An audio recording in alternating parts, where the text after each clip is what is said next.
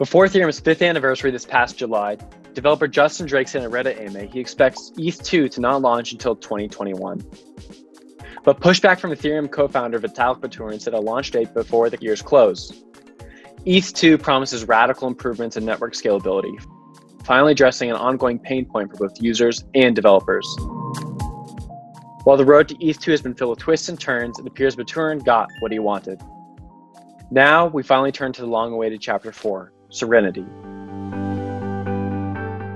Since our previous 3 chapters on Ethereum's development in July, general-purpose blockchain has seen tremendous growth, particularly because of decentralized finance, also known as DeFi. We saw food-inspired DeFi protocols taking center stage, yield farming becoming a real profession, and a governance token airdrop that shocked the community. During Ethereum's white-hot summer, the total value locked in DeFi apps surpassed $14 billion at its peak. Today, there are close to 2,000 dApps deployed on Ethereum as the network outpaces its competition while cementing Buterin's initial vision to build a world computer. Buterin has long held that proof-of-stake offers higher security guarantees in the long term than Bitcoin's proof-of-work blockchain. Many other Ethereum developers also favor proof-of-stake because it consumes less energy. On December 1st, we officially logged on to Serenity with the launch of the Beacon chain.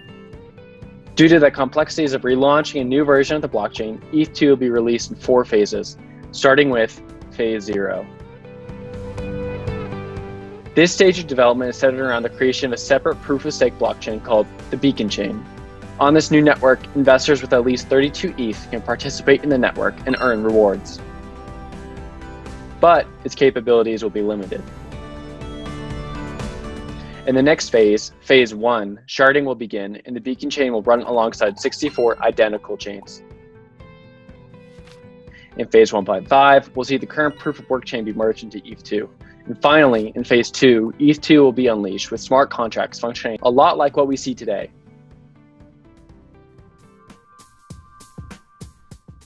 CoinDesk has decided to get in on the action and become validator by staking its own ETH.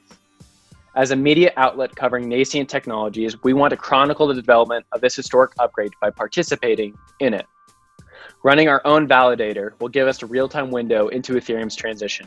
We're doing this to glean unique insights into Ethereum and deepen our coverage for our readers. All the proceeds will go to charity. With our 32 ETH ticket, we have a front row seat.